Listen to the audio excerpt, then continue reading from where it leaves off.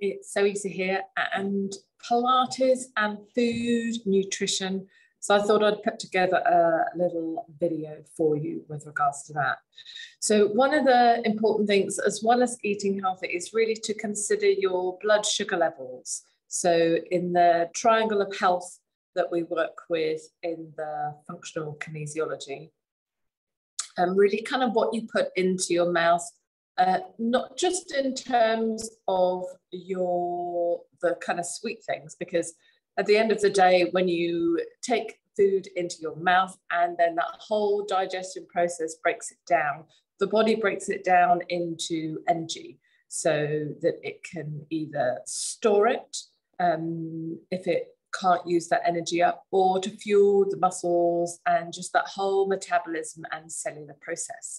So why is that important to think about in terms of Pilates and movement and exercise? Well, what I find really fascinating is that actually when it comes to muscles, let's take, for example, our lower abdominal muscles, those are actually connected and key into your glute, bum muscles. And so one of the things, so glute max to be specific, so we can test those in functional kinesiology, and also in terms of your abdominals, so whether that's your transverse abdominals, obliques, and kind of rectus abdominals, which is your six pack. So those abdominal muscles actually key into your small intestines, organs. So why is this important to know that there is a relation? So when you're coming to train, or you're like, oh, I'm getting that excess build up in my tummy, or you're going for a workout and it is a case of, you know, I want to kind of like strengthen through my glutes or my bum muscles, but they don't seem to be kind of like working effectively or firing effectively. There could be a number of reasons. So if you're quite sedentary and then you're used to sitting on your bottom and then you get up and go to do your exercise class, then just that sitting compression activity has an impact on the tissues. So that whole neurological, you go to do the movement, and that neural pathway connection can be affected in terms of the body's ability to be able to send messages through the system.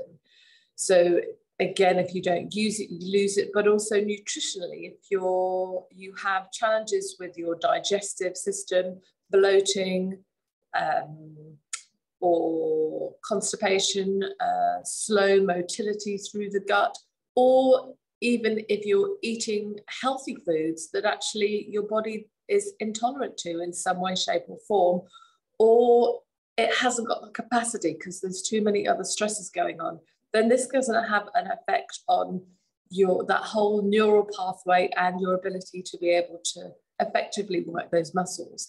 They can be either unlocking when we test them, which means that think of it as electrical circuits. So is my body able to kind of like sustain and kind of actively work?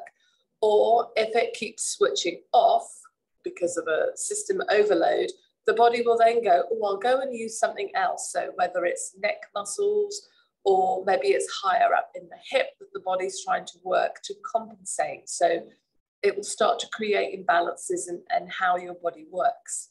So therefore, when you're eating and the different types of foods that you eat, it's important to know that they're nourishing. So when it comes to muscle testing and kinesiology and looking at the different foods, then foods can either be biogenic, in which case they're nourishing for the body, or they can be biostatic. Biostatic foods are more of fillers, so they're not necessarily going to nourish and support the body. Or you get those foods that are bioacidic. So those are the ones that if you tend to eat them, then they cause a reaction, and that instigates the kind of fight or flight and that stress response through your system. Or it could be that actually the body finds that harder to process. So then that makes the whole digestive system a bit more sluggish and affects the motility And stress is also something that affects the digestive system as well. You can also put into that equation hormones. So if, like me, you've in the perimenopause, and that happens from perimenopause can start at 35 years, and then you don't necessarily hit my periods are starting to stop and change, and could be 50s unless you happen to come into early menopause. And one of the things that I found, particularly in my late 40s, so over the last couple of years, is that foods that I seem to eat, I can feel more of a reaction, almost like an inflammatory response, or I seem to have more allergies to things. So in the winter, maybe it's the fir or tree pollen, and that is a symptom. So kind of like that runny nose or streamy eyes or throat.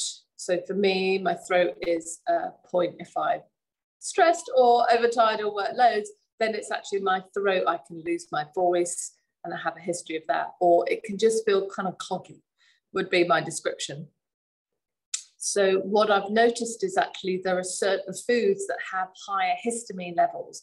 So when you're going through that hormone roller coaster of estrogen, progesterone, and the balances of it changing, then actually that has an impact on histamine. And depending on whether you're eating food, so fruits, citrus fruits can actually be high in histamine, and then that has an impact. So it's not just kind of what you're eating, it's also kind of when you're eating them. So have a look or have a sense and see. So next time you're preparing your breakfast to eat before you go out, or if like me, it's like when I'm working, I find it really difficult to eat breakfast. So I kind of prepare myself a little bit of a smoothie. So I am a bit of a sweet tooth. So I do like some fruit in there. But if I'm having my fruit, a banana or an apple, or I put that and raisins or oats, if you're slightly intolerant to oats, then mix that with even if you have two fruits, ideally one piece of fruit is better, but then we want to mix that with some protein, some carbohydrates, so that it's much more balanced and easier for your system. So we're always looking at how can we get that proteins, fats, carbohydrates balance in every meal to support us, even when you're snacking. So that's really important. And that's something that I've written about, and I have a proteins, fats, carbohydrates sheets that I give out to clients when we're looking or discussing giving that to create a foundation, a firm foundation. When your blood sugars are balanced, then it helps with the energy, it helps with that whole blood circulation, and actually you have a much more stable base from which to operate from for the body metabolism, sleep, mood. It all has an impact on how you feel, what you're more likely to then put into your body. And also really interestingly, lack of eating. So that plays with our digestive hormones as well, and also the blood sugar levels. And our body then goes, oh, we're not sure when we're going to eat. Let's store that so that we've got that energy in support for later on. It doesn't necessarily mean that it goes to that area. So eating consistently and start to discover or just notice when I've eaten that thing, how do I feel, or what makes me want to eat that? So often our bodies are really clever at going, I kind of need something savory, or I need something salty. So that's your body's signaling system going, I need this kind of mineral. Or if you're like, oh, I've eaten that, and then within about 20 minutes or so, having eaten it, you're like, oh, it feels uncomfortable in the digestion, or you may get some reaction and symptoms in the back, so aches or pains.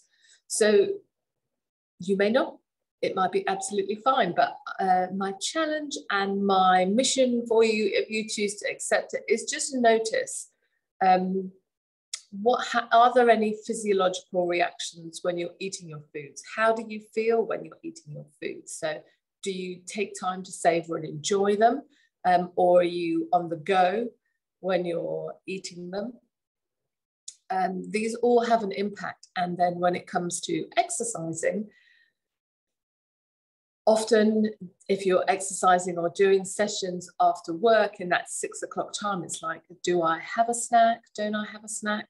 And what are our different options? Because we want to make sure that if you're eating, ideally, if you're going to have just a snack, then kind of 45 minutes is probably a good time. And particularly hydrating really helps before doing physical activity. So we're actually thinking about food to help prepare us so that we can get the most out of our physical activity. But if you eat too close to your physical activity, then actually your body's focusing on digestion, or is it that you want to focus on doing a physical activity and then burning that energy? So your sympathetic, parasympathetic nervous system can do one or the other, either burn the energy, create more energy, or digest. So it's allowing yourself to have the time, thinking about those low glycemic index foods that have that slow release quality. And really, if you're too carby, then that can also create an imbalance in the blood sugars. And having excess of more the root vegetables and the starchy carbs can also have an impact, harder to process or digest. For me, I know it's potatoes, so, and potato starch. So have a look and just notice when you next prepare your foods, what is the balance of vegetables, and of those healthy vegetables, or if you're already eating healthily, is there a reaction? How does your body feel after having them?